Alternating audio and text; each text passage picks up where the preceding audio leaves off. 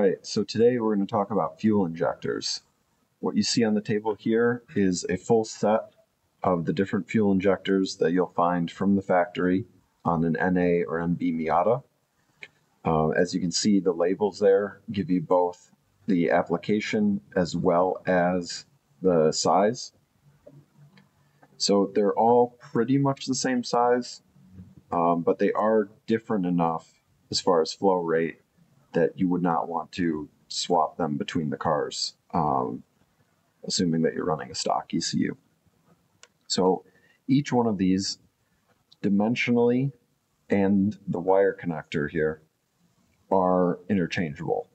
You can use any of the electrical connectors, will plug into all of them, and they're the same height overall here. So in theory, any one of these could be swapped into any Miata between 1990 to 2005. Now, just because you can swap any of these in physically, you generally would not want to. Because they each have a different flow rate, if you put, for example, the MB2 injector into your 1.6 Miata, it would end up putting more fuel than what the ECU is intending to do. So really the most important thing is that your fuel injector matches whatever stock ECU you have. Now, if you have an aftermarket ECU, you're going to get your fuel map tuned, and then it won't matter. You could put any injector you want. In most cases, you would end up going with an aftermarket injector because you're probably doing forced induction or something that requires a greater amount of fuel, so you'd go with a larger size injector. However, if we're talking about stock ECUs, each ECU is programmed with a particular fuel map. When you're at wide open throttle, and I think in some cases even at idle, the ECU is running an open loop. And what that means is that it's actually not using the oxygen sensor to monitor the air-fuel ratio. The only thing it knows is it's assuming you have a particular size injector, and then it's putting the appropriate amount of fuel based on the airflow that it's seeing coming in from the AFM or the MAF, depending on what your car it is. So if you put a different size injector, essentially what happens is your car will run either rich or lean.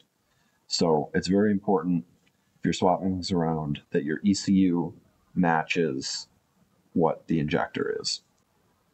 One thing to note on this is all the flow rates are measured in a standard pressure, which is about 43 psi.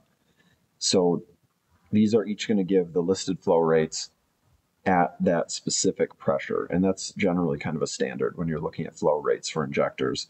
It is worth noting that on the NAs, they run very close to that fuel pressure, but on NBs, they actually run closer to 60 psi.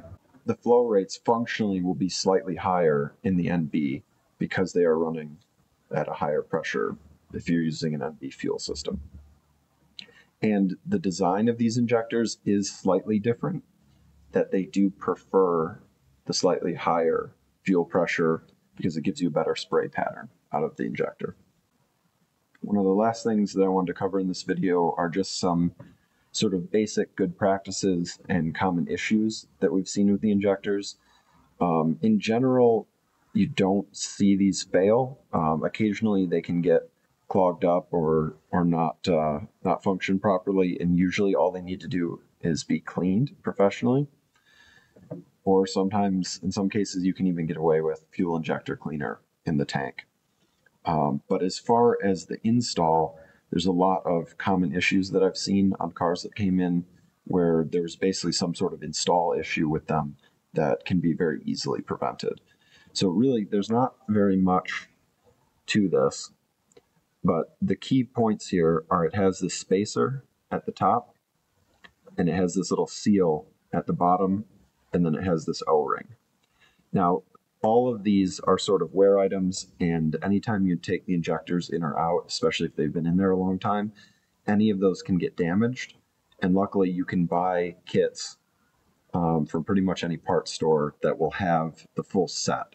And it's usually like per injector, so you'd need 4 kits to give you 4 of the O-rings, 4 of the spacers, and 4 of the little seals. And now these basically just slide off. These may be kind of stuck because they've been on here a while. It's quite stuck and quite dirty.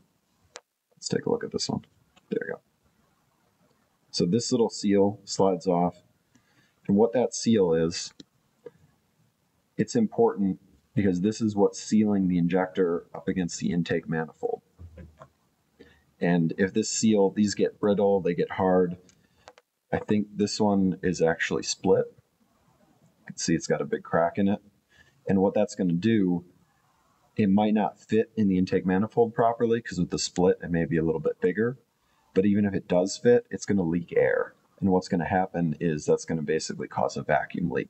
That it could make your car run a little bit lean, or it could make it misfire, but it would be very hard to detect. So it's always good to replace those. The spacer at the top, similarly, I should stop using the red one as an example. The spacer at the top, similarly, will basically just slide right off. This one is not as critical. It doesn't actually seal anything. It's really just a spacer, because once this is all installed, this is going to sit down into the intake manifold, and then the fuel rail will sit down over the top. And so that spacer, there's nothing really bolting this in. It'll be able to sort of free spin and sit in there. And so the spacer makes it so it can't slip out. And then the final part is the O-ring on the top here. So this O-ring, you can just pop it right out.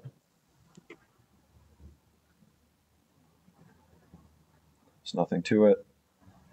Now the O-rings are one of the most common things to become damaged. Usually what happens is they just get sort of hard and brittle over all the years, and then your car's 15, 20, 30 years old. You pop the fuel rail off and pop it back on, and they're just not going to seal right. And so what will happen is you'll get basically a fuel leak dripping down the injector, and it's usually just the O-ring. It can be a pretty severe leak because it is under pressure at that point, so it can actually spray out of there. For that reason, we always recommend that you replace the O-ring every single time, especially if it's got any amount of age to it. And then finally, when you're installing the injectors, it's kind of awkward because they fit down into the manifold, and then the fuel rail goes over, and the fuel rail will go over all of them simultaneously. So you kind of need to get them all lined up. And a couple of things that are really common can happen. When you're sliding the fuel rail on, it can nick or cut the O-ring. So what we do is I'll put a little bit of grease around the O-ring, just sort of normal axle grease, a thin coating, just to make it a little easier for the O-ring to compress and slide into the fuel rail. And then similarly for this end. If you don't get this lined up perfectly, it's really easy. You start putting the fuel rail on, and when you start tightening down the bolts, it will jam the actual tip of the injector into the intake manifold and can damage it. So really, there's nothing difficult about installing them. It's just you have to be very precise and very careful, and it should all just kind of press together gently. And then once it's all fully down and seated, then you'd put in the bolts. I think usually most of the problems come when it's not quite aligned right, and it's like, well, you sort of get the bolt lined up and you start torquing it down, and it'll just start to crush either the spacer or the tip or cut the O-ring. And in any of those cases, you're going to have a lot of problems. All right, well, that's everything that I wanted to cover on the fuel injectors today. Like I said, mostly just about identification, specifications, and then some of the issues that we've seen and some of our best practices. So if you have any questions, please leave it in the comments. If you have any suggestions for future videos, we're always happy to take ideas for new content. And thanks for watching.